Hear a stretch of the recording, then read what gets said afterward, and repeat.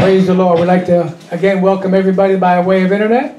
Amen. We're going to hear from our own brother, one of ours in our congregation, Brother Kenny. So we're just going to turn it over to you and see what the Lord has for us. I know it's going to be good, right? Yep. All right. God bless you. Give me that.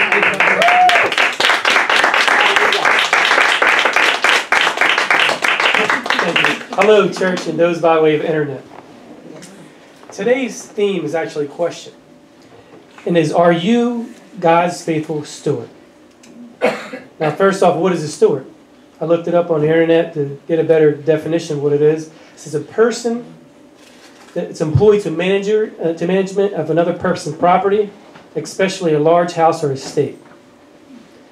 And in the Bible, we'll see what the Lord says about being a servant or a steward. And it's in Matthew chapter 25, and it's starting with verse 14. Now it's Matthew chapter 25, verses 14. And this is a parable of the talents. And the Lord says, "For the kingdom of heaven is as a man traveling to a far country, who called his servants to deliver them his goods. And unto one he gave 5 talents, and to another he gave 2, and to another 1, every man according to his several abilities. And then straightway took his journey. Then he who had received the 5 talents had made another 5 talents. And likewise, same with the 2. He made 2. But then there was another one who had received the 1. And he went and dug in the earth and buried it and hid the Lord's money. And after a long time, the Lord of those servants comes back and reckons with those servants. And so he said to the one who had the 5, and he says, "Behold, I have gained 5 more." And then he says, well done. The Lord said to him, "Thou faithful and good servant. You have been faithful over few things. I will bless you and make you ruler over many things. Enter into the joy of your Lord." And he also had received the 2 talents. Also gave back another 2. And he says, also the same to him. His Lord said to him, "Well done, good and faithful servant." Now, as you see what's going on here, they're getting rewards for being faithful. Amen. And that's what we're also called to do, be faithful. And then it says here that the one who received the 1 talent.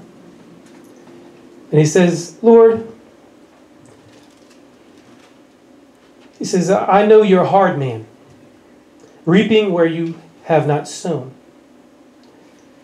and gathering where you have not planted. And I was afraid and went and hid your talent in the earth. And lo, behold, I'll give you what is yours." And the Lord answered him and said, "So you say, you wicked and slothful servant, you knew that I reaped where I sowed not, and gathered where I have not planted? You ought therefore have put my money in exchangers, that I might receive my own in usury. Take therefore the talent and give it to him who have 10 talents. For to everyone who has shall be given." And this right here is also talking about faithfulness. So if you're faithful in doing something, you're going to get more. But if you're unfaithful, you're going to have things taken away, even what you don't even have. You're going to be destitute, spiritually speaking, and also even eternally speaking. And he says, "And cast that unprofitable servant out into the outer darkness, where there shall be weeping and gnashing of teeth." So that man in this parable lost his soul. The Lord is coming soon, and we all better be ready and be found to be faithful stewards unto the Lord. And now I would like to also go to another example here. It's in chapter 12 of Luke, starting with verse 35. That's Luke chapter 12, verses 35. And it says, the Lord says, let your loins be girded.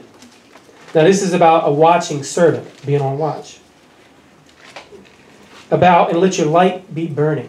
So it's like you're waiting and you have a candle. This is what I imagine. You're waiting and you have a candle and you're looking around. This is like back in the day stuff now. Now we might have like flashlights or something. But anyway. But he was ready. No matter what time it was, he was always alert. And he says, and you your like selves unto men who wait for the Lord. That's what you want to be like. And when he will return from the wedding, that he comes knocking, that you may open it immediately. So you always want to be ready, so when he comes, you're there for him, like right there. And it says, blessed are the servants of whom the Lord, when he comes, shall find watching. Verily, I say unto you, that he shall gird himself and make him sit down. This is the Lord. Now, what the Lord's going to do. He's going to sit down with you and make a meal and serve you. That's what he would imagine that. The Lord, if you're found waiting for him when he comes back, he's going to bless you. And he's going to serve you. The Lord of all creation is going to serve you. Isn't that something beautiful? And he says, and if he shall come in the second watch, or come in the third watch, and find them so, blessed are those servants. And now, this is going about, it says, now if this man know that if a good man of the house had known what hour the thief will come. Now this is also talking about the devil. If you're always on watch, the devil comes, you're going to be ready for him. But it says this too. It says that he would not have suffered his house to be broken through. That's why you always must be ready. He goes, therefore you be ready for the Lord now. It says, be therefore ready, for also for the Son of Man comes at an hour when you think not. And it says, and then Peter goes on, this is the Lord was talking to his apostles. He goes on to say, do you speak this parable to us or even all? No, it's for all. It's for all his servants. This is for. And then the Lord goes on to say, who then is the faithful and wise steward? Whom shall he make ruler over his household to give them their portion of meat in due season? Now, that's what we're supposed to be. We're supposed to be that faithful and wise servant, that steward, to give the proper food to his people, to those who in need or are outside in the darkness, because we have that food for them, the true food, which is Lord Jesus Christ, the bread from heaven. And it says, blessed is that servant, whom is, when his Lord comes, he shall find him doing so. So if we're found giving and loving on those who are in need, and loving on our brothers and sisters, and not backbiting and talking about them, but we're actually being like we should be, like brotherly love with one another, we're going to be blessed. That's where we want to be. But it says, of a truth I say unto you, that he will make him ruler of over all he has. That's something wonderful. And I tell you what, the Lord has everything. So we have all things. He goes, but, now listen, this is, but, if that servant in his heart say, the Lord delays in his coming, and start to beat on his man servants and maid servants. So he starts beating on everybody else. And let's just say beating on everybody else in the congregation for some reason, because he don't like them for some other reason, or whatever. Because, and then he starts eating and drinking, it says, and become drunken. So they're backsliding.